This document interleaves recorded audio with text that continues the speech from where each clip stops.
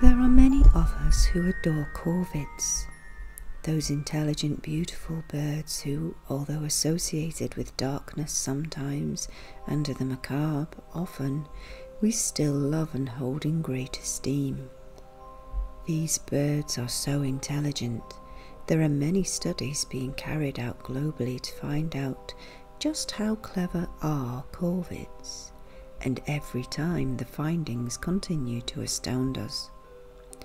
I will create another video of some more of the Corvid species, but today let us concentrate on some of the folklore surrounding three of these noble birds, the crows, the rooks, and the ravens. The crow is probably the most recognizable of the Corvid family. Glossy black feathers tinted with colour, bright and clever eyes, and that very commonly heard cawing and croaking sound. They have been alongside humans for so long a time that we don't even recall when they weren't a part of our life and our folklore. They are supreme scavengers, as we humans are, and so it is obvious that they would hang around with us. And yet our relationship with them is a love-hate thing, as it is with all Corvids, maybe because they remind us so much of ourselves. They are extremely intelligent. They will even remember people or traps that are a threat, and teach the other flock members to recognize them. They use tools and will give gifts to humans in exchange for food, loyal to their flock and family, and are also monogamous. And yet, they are a crafty bird, clever. They will prey on anything to survive, especially the weak. To judge them is to judge ourselves. Let us look at some of the folklore surrounding these beautiful birds. The collective name for crows is a murder, and these clever birds are regarded as tricksters in many world mythologies and are associated with magic, death, and the other world. In Celtic mythology, the warrior goddess, the Morrigan, often appeared on battlefields as a crow, sometimes known as a raven, accompanied by more of her flock, picking over the corpses of the fallen dead for food. If crows appear in threes, it is said that the Morrigan is close by, and this harks back to the sacred number 3, which appears many times in folklore and mythology. Morrigan is an aspect of the triple goddess, the number 3. Crows were believed to be guides leading the souls of the dead to the next world, the other world. The Morrigan encountered the hero Cuchulain on the battlefield. He was mortally wounded, but in defiance, wanting to die on his feet, he tied himself to a great rock. In her guise as a crow, the Morrigan landed on his shoulder, thus showing all around that he had passed to the other world.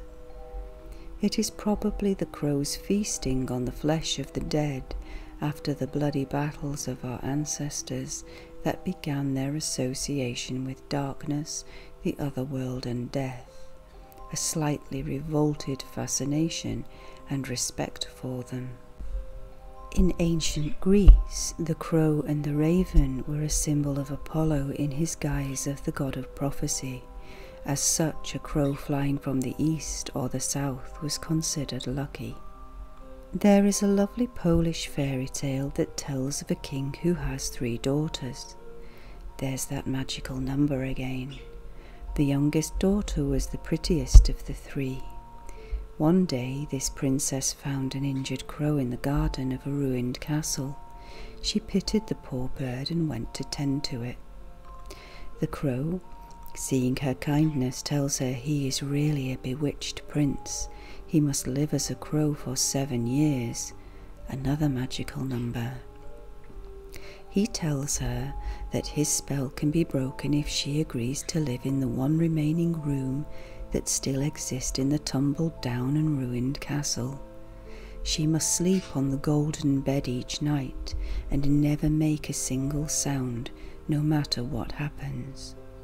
However, should she fail, his torture will be twice as harsh. The brave princess agrees, but each night evil ghosts appear and threaten her, frighten her until the cold light of dawn and torment her. But, being a brave princess, she remains silent. Not a sound leaves her lips. One of her other 3 sisters tries to help by offering to stay with her until dawn. And yet the older princess was terrified. The youngest princess decided she must complete the task on her own. Each morning she finds the enchanted crow and tells her that he is much better than he was the day before. 2 long years pass in this way until one day the crow tells her that she has a final task. To break the spell, she must carry out work as a servant for 1 full year.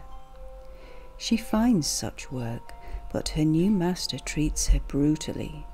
Still though, the brave princess carries on, keeping her word to the Crow Prince. At the end of this year, she and the crow find each other once more. The prince returns to his beautiful human form, and of course, as in all fairy tales, the 2 fall in love. They marry and return to the ruined castle, which is a ruin no more, but is now a magnificent fine castle where they live the rest of their days. There is a similar folk tale in the West Highlands of Scotland, where there are many crow fireside stories. One is of the Hoodie Crow. The youngest of 3 sisters takes it upon herself to marry a crow. Once married, the crow is discovered to also be a bewitched, handsome young man. Thanks to her love of the crow man, the spell begins to dissipate over time, and she has a drastic choice to make. She chooses that her husband will be a man during the day and a crow during the night. Did she choose wisely? In the northeast of Scotland, crows were associated with dark magic and magicians who dabbled in the darker magical arts. If they landed on your home, they heralded a death in the household. It seems that as the land became more Christianized, the Celtic crow began to be seen as a bird of evil omen, associated with witches, darkness, the macabre and death, rather than a natural progression of life. And yet, we are still fascinated by these beautiful, intelligent birds, and who can blame us? To look at a crow is to look into the eyes of ourselves. The rook is distinguishable from other corvids by the bare, creepy, pale skin in front of the eyes where the skull meets the bird's bill, an adaptation perfectly suited to their love of hunting worms and reminiscent of the plague doctor masks of the Middle Ages. They are mainly a countryside bird. These beautiful but strange-looking creatures have a diet of mainly worms and grain, insects, small creatures, and like all other corvids, carrion, the flesh of the dead. Because of this, farmers have a somewhat love-hate relationship with rooks as they flock in great numbers across the fields. Although they can be beneficial to the farmer, as they will also prey on the grubs of insects that will destroy crops. The traditional scarecrow was really built to frighten away rooks. They should actually be known as scare rooks. They live in huge colonies set in treetops, which then become known as rookeries. Nothing can sound so haunting as the cawing and calling of rooks in winter and autumn, fall, as they cry plaintively across the cold fields to each other, calling each other home as sun sets, calling to stray birds. Because of the large close-knit groupings and complicated structure of rooks' lives, and the often negative folkloric association with the birds, the name rookery, or rookeries, was also adopted for the very dangerous areas of overcrowded and crime-ridden 19th century East End of London. The collective name for a group of rooks is a parliament, and it is said that rooks will gather to judge those who have been betraying their familial group, stealing twigs maybe from other rooks' nests. The parliaments meet to judge and sentence the transgressor. The familial group balance is all important to the rook. This judgment of the rooks could also be heaped upon humans around Easter time. It was believed that the birds would poop on those not dressed smart enough for Easter celebrations. Better get out that Easter bonnet in spring. It is believed that rooks can also predict weather changes. If they build their nests high in the trees, this predicts a fine and bountiful summer. But find them building lower down, and a harsh summer full of rain and wind will happen. In the county of Devon in southwest England, it is believed that if rooks stay near or in their nests at midday, or if they return to the rookery early in the evening, rain was coming.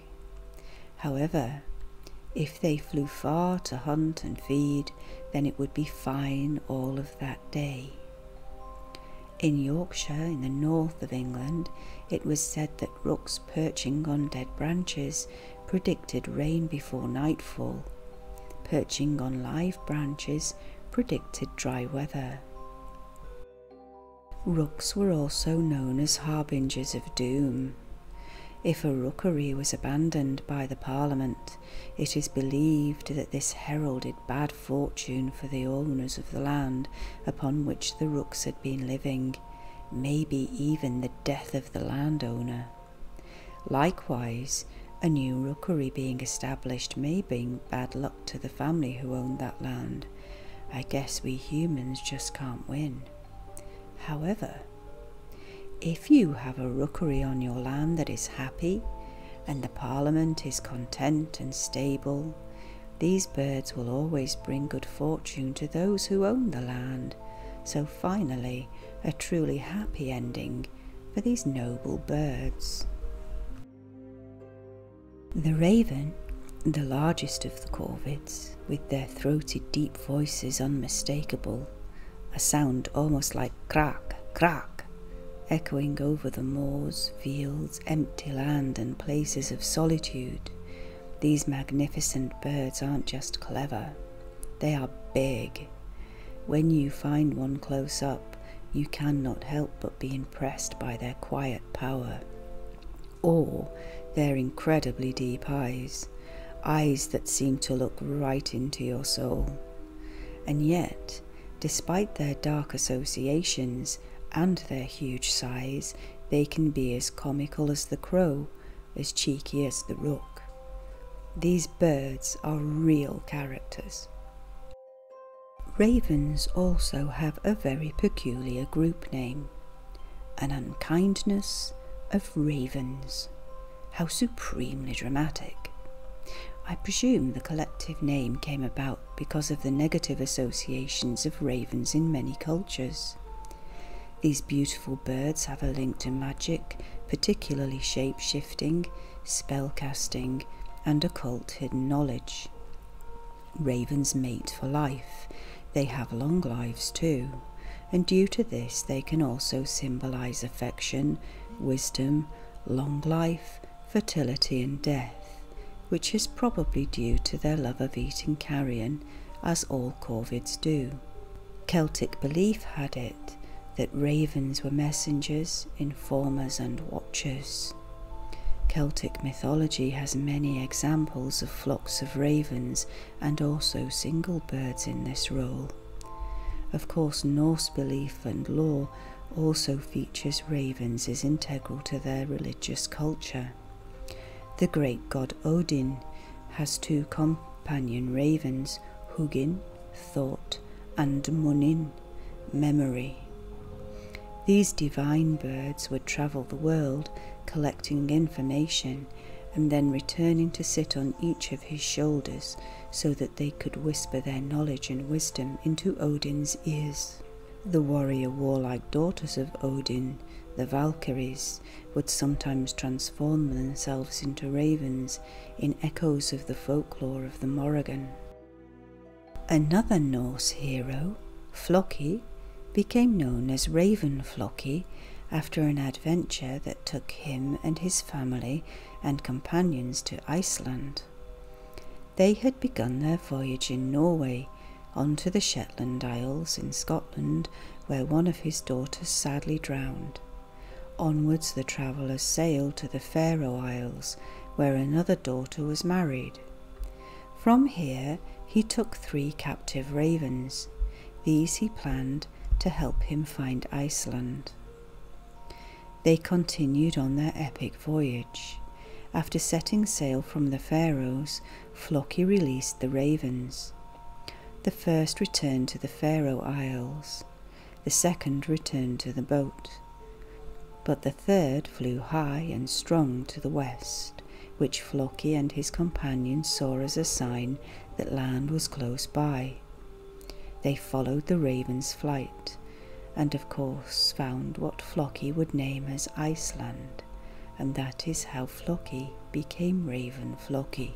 In the Celtic country of Wales, we find that ravens symbolise protection and prophecy, and yet in other Celtic nations there is a more negative association to the goddess Morrigan that we have spoken of before, the goddess of battle, war, warriors, and also sexuality. She could transform into a raven or a crow, and would pick across the battlefields after war, eating the fallen dead, and it was believed acting as a guide for their spirits to the other world, similar to the role of Odin and his ravens after battles. The Banshee of Ireland is believed to be able to shapeshift into a raven. Should one call as it flies over your home, it can foretell of the death of one inside the house. Morgan Le Fay of the Arthurian legends had the raven as her talisman. Being the queen of the fairies, she was also known as the queen of the Douche, and it was these dark fairies who were tricksters, taking the forms of flocks of ravens. The noble raven, with its connection to the gods and the goddesses, and as a protector, is seen as a talisman of protection in London, in the United Kingdom, at the Tower of London, where a small group of at least 6 ravens has been kept for centuries, living in the courtyard, cared for by the Raven Master.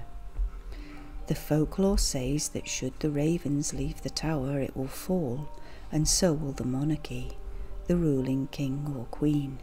The earliest legend that seems to explain this folklore is a Welsh tale of the war between Bran the Blessed, the king of the Britons, and the Irish lord Matholwch, who had mistreated Branwen, Bran's sister. After the battle, Bran ordered that his own head be cut off and buried beneath the White Hill, where the Tower of London was built under the reign of William the Conqueror.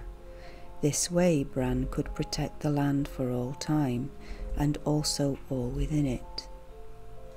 Bran was associated with the raven, and indeed Bran is today the modern Welsh word for the raven, and so it seems most likely that the head of Bran the Blessed, buried beneath the tower, is the link to the legend of the ravens keeping the tower safe. Another Welsh hero, Owen, had a flock of ravens full of magical arts that he would order to attack during battle. Welsh witches were also known to be able to transform into ravens. In biblical folklore, ravens were sent out to test for land by Noah. Of course, the ravens found many corpses to feast on because of the great flood, when they found land, and so they did not return to the ark, but stayed to eat. Sadly, in Christian tradition, this cast a negative light on the bird, portrayed as greedy, selfish, a mean creature, arrogant and only interested in itself. It actually sounds a lot like some people I have met.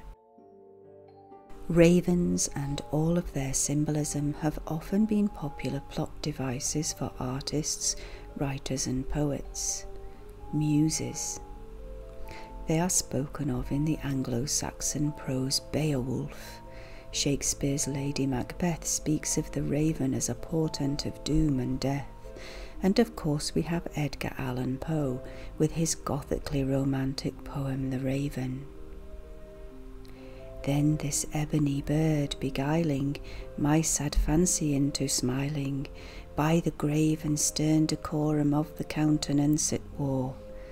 Though thy crest be shorn and shaven, thou, I said, art sure no craven, ghastly grim and ancient raven, wandering from the nightly shore, tell me what thy lordly name is on the night's Plutonian shore. Quoth the raven, nevermore. The noble raven appears in the folklore of almost all cultures and countries around the world, and I have only chosen the smallest amount to tell you of here. They feature in stories, poems, art, songs, on heraldic crests and shields, and in too many legends and folklore to mention. It would seem that these amazing birds have been an integral part of our human culture for as long as we have noticed them, respected them and honoured them, also slightly fearing them, but always noticing their presence in our midst. And so there we have tales and lore of just 3 birds of the Corvid family, and some of their folklore. I will make another homage to more of these incredibly beautiful, intelligent birds another time. They are all very beautiful, very fascinating as well. The jays, also jackdaws. But for now, I really hope that you enjoyed this time we spent together sharing a little folklore about these stunning birds. As I always say, I really love sharing my research and passions with you. Mark and I are both birders. Mark much more than me, with his work in nature conservation as well. So let me know in the comments if there is a particular fairy creature or an animal or a bird or a plant or a tree you would like to see a video of. Do you have stories or folklore that you know of to do with crows, rooks and ravens? If you have enjoyed this video, please hit like and subscribe, and hit the little bell symbol too so you get notifications of our next instalment. Until next time, dear friends, keep well, brightest of blessings, and remember, don't play with the fairy folk, or you may end up in one of my folk tales yourself.